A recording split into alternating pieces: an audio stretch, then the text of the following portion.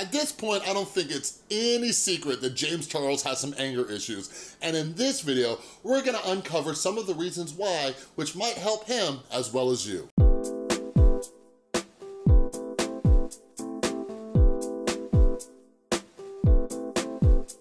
What is up, everybody? This is Chris from the Rewired Soul, where we talk about the problem, but focus on the solution. And if you're new to my channel is all about mental health, and what I like to do is pull different topics from the YouTube community to try to teach you how to improve your mental and emotional well-being. So if you're into that stuff, make sure you subscribe and ring that notification bell. And I have so much exciting news for you today.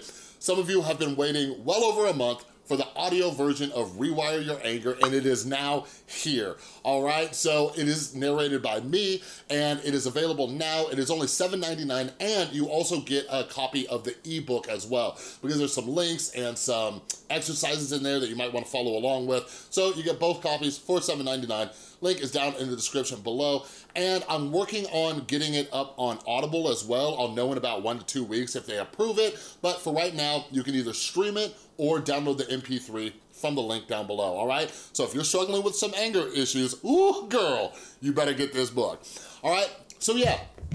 In this video, we're gonna be talking about James Charles and his anger issues in honor of the audio version of Rewire Your Anger being released, all right? But before I get started, it's very important to understand, this video is not for James Charles, this video is for you.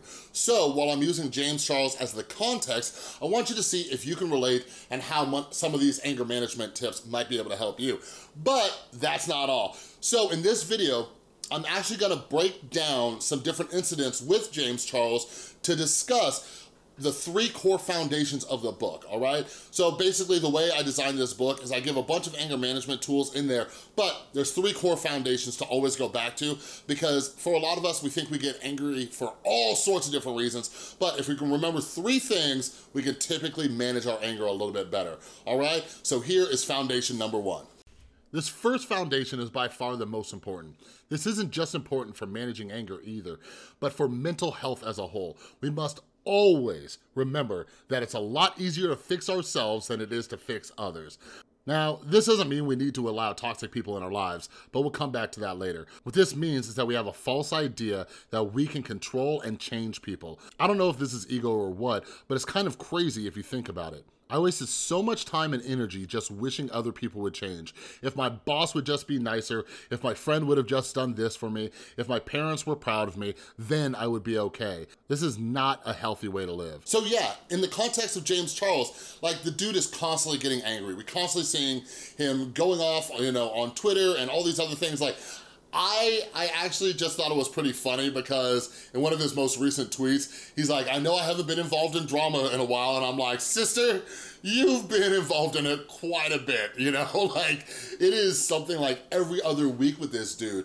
But the most important thing that all of us have to do is realize that it is a lot easier to fix us than it is to fix the rest of the world, all right? We spend so much time and energy just wanting people to be different than what they are, okay? And, you know, when it comes to myself as a YouTuber, or for you, it might be your coworkers, your friends, your family, or whatever.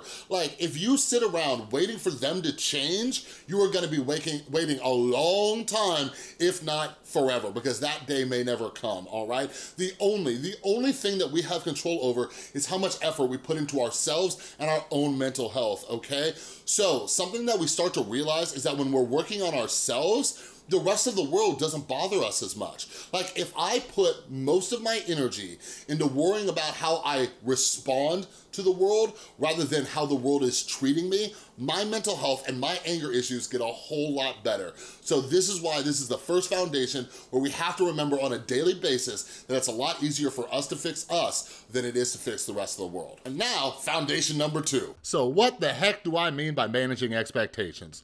Well, first, let's all take a second to acknowledge that we're all major control freaks. How often do we think these things, like, if everyone just did what I thought they should do, everyone would be satisfied, including myself. Life would be amazing. If everyone just did exactly what I thought they should do, this world would be a much better place. This world would be a much better place if people would think and act the way that I think they should, because I know what's best. What's crazy is that I often discuss this in groups of 60 to 70 people, and I ask, by a show of hands, how many of you can relate to this? Typically, you see about 75% of the hands go up, and I always assume another 20% aren't raising their hand because they're either A, full of crap, or B, didn't hear the question. But think about this for a second.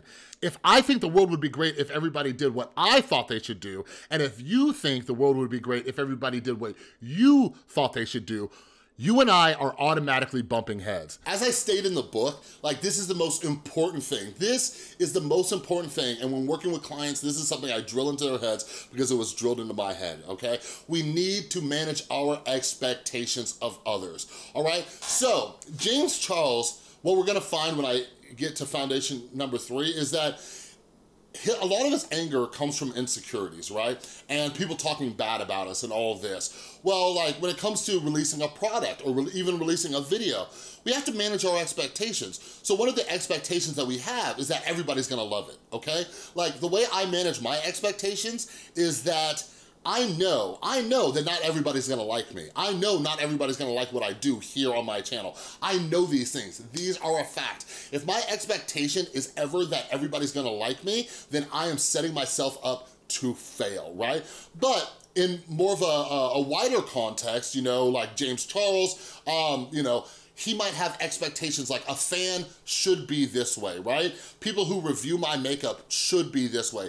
People who review my music should be this way. But for you, it might be a mother should act like this, a father should act like that, you know, a boyfriend should act like this, or a girlfriend should act like that, or a friend should be this. Like, every time we say the word should, we know that that is an expectation. Like, why do we expect so much out of so many other people? One of the things that I talk about in the book is when I started writing these things down and what I think everybody should be and should do, I started looking at these expectations of other people and I'm like, oh my God, I can't even live up to these expectations. So why am I putting these expectations on other people?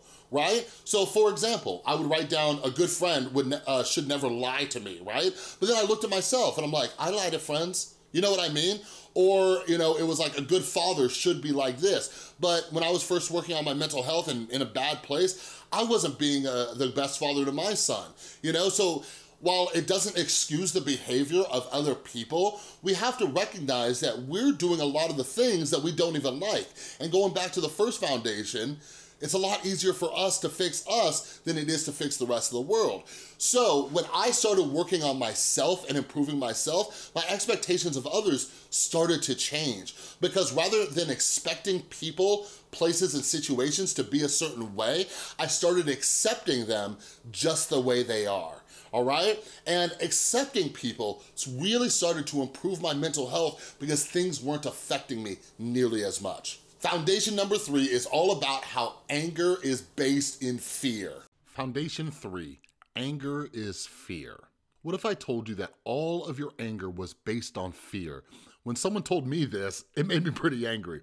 It was taught to me that all of our anger is fear-based, and that sounded crazy because I'm a tough guy who has been through some stuff. I thought that I wasn't afraid of anything, so it was ridiculous to think that my anger was based around fear. The reality was that you, me, and everyone else who is struggling with anger is dealing with a lot of fear.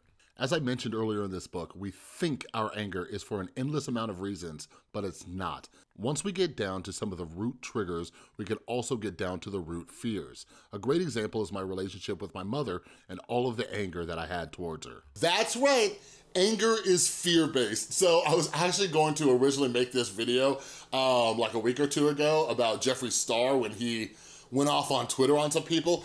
But I think, you know, there's some great examples with James Charles, but maybe I'll do one about Jeffree Star too to give you some more examples about how anger is actually rooted in fear. And like I said in the book, when you know, my mentor told me this, I'm like, you're crazy, I ain't afraid of nothing, right? So for example, when you look at someone like, you know, James Charles or Jeffree Star, you're like, this is a strong, confident person, you know?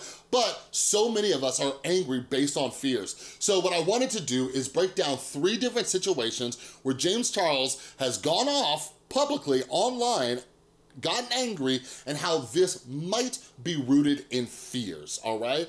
So first, there's the Snapchat incident where people were critiquing his rendition of God as a woman. Like, if you don't want to listen to what he's saying, don't watch the video. Like, your comments about it are so unnecessary and so rude, and what's the point? I posted the ending of my videos today on my actual Snapchat, or on my Instagram, to promote the video to my Instagram followers, and I checked back a few hours later because I was filming, and all the comments on it were so nasty, so rude, and they all had thousands and thousands of thumbs up too. So based on that rant, the fears that I would write down personally are fear of not being good enough and fear of being disrespected. All right? So think about that real quick. When people are critiquing something that we do and we get angry about it, is that really from a fear of not being good enough or people disrespecting us, right? The work that we put in, the effort that we put in, you know, disrespecting our craft or not being good enough at our craft. You see what I'm saying? Like, I've noticed that the comments that make me the most angry, and you see a lot of YouTubers talk about this, is that it seems like the comments that really get under your skin are the ones that are based on things that you might actually believe about yourself as well. Then there was the Marlene Estelle Netflix incident, all right? So those of you who don't know what that was, so Marlene Estelle, you know, was talking about how she's in negotiations with Netflix to do like a behind the scenes beauty industry type documentary, and James Charles lost it online, right? There was a lot of envy going on, like, why not me? Why not me? If you want the, you know, real stuff, like, come to me, right? So what fears might this be based off of, right? Fear of not being good enough and fear of not being noticed, okay? Like, these are things that a lot of us struggle with. Like, think about at work. Think about when you get angry at your boss, right? You've put in all this work, all this effort, right? And then someone else gets the raise, or someone else gets the attention, or someone else gets the promotion, right? Is that anger based in a fear of not being noticed? Is that anger based in a fear of not being good enough? And most recently is the situation with Ruben. And those of you who haven't watched anything about this situation, this is like soul crushing. So Ruben is a 13-year-old boy who is trying to become a makeup artist and grow and, you know, be another James Charles. And it absolutely broke my heart seeing how James Charles was going off on this kid who looks up to him, right? So let's talk about foundation number 2. Is James Charles expecting too much of a child? Is he expecting a kid to be like an adult, right?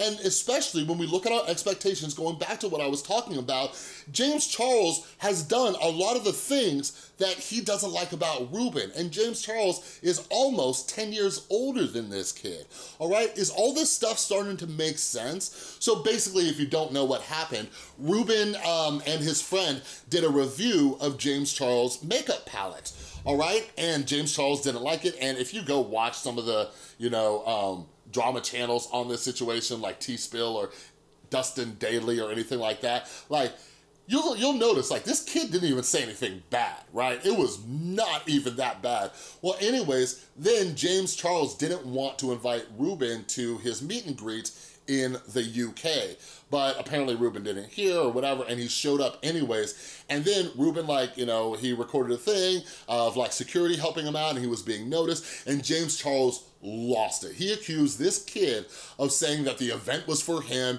and all these other things. And in my personal opinion, I think the kid was just excited. He was excited that people actually noticed him, and then security helped him out because he's a freaking child and probably needs some backup. So think about how James Charles got angry at this kid, but why did he get angry? Was it rooted in fear? Possibly, again, fear of not being good enough and fear of being disrespected. So think about that. So looking at the makeup palette review that Ruben and his friend did, like, is James Charles' anger from that, unfollowing this kid, getting mad at other people for negative reviews? Does it really come from a fear of not being good enough, all right? And then in James' perspective of Ruben showing up to his meet and greet after James did not invite him to the meet and greet or said he was uninvited to the meet and greet, fear of being disrespected. So you'll start to see patterns with yourself as you work on these things. Like the things that I noticed that came up a lot, one of the biggest ones was fear of being disrespected, or fear of being talked down to, or fear of being treated like I'm dumb, right? Fear of being lied to, which also falls into fear of being disrespected. I also found a lot of fear of not being loved, fear of being abandoned. So I found that all of my anger issues were based on these fears, which is great because when we go back to foundation number one, again, it's a lot easier for us to fix us than it is to fix the rest of the world. So if I can discover how my anger is actually rooted in fears, now I don't gotta worry about fixing everybody else. Now I can simply work on overcoming my fears. And once I do that, life gets a lot easier, all right? So again, remember, this video is not for James Charles. If you see this, James, sister, I will send you a free copy, all right? But if you would like to learn more about how to manage your anger, again, check out the link down in the description below, and it's also in the pinned comment. The audio version of Rewire Your Anger is now out, narrated by yours truly, so go ahead and check it out. The book is only about 70 pages. The audio version is only about an hour and 20 minutes. So it's a very, very, very short read, and it'll give you a lot of useful tools, all right? So if you can relate to this video, make sure you get yourself a copy, all right? But anyways, that's all I got for this video. If you like this video, please give it a thumbs up. If you're new, make sure you subscribe and ring that notification bell because I make a ton of videos. And a huge, huge thank you to everybody supporting the channel over on Patreon. You are all amazing. And don't forget, everybody who is at the $20 tier and up, you get a free copy of all my books, and I just uploaded the audiobook over on Patreon, all right? If you want to become a patron, click or tap right there. Thanks again for watching. I'll see you next time.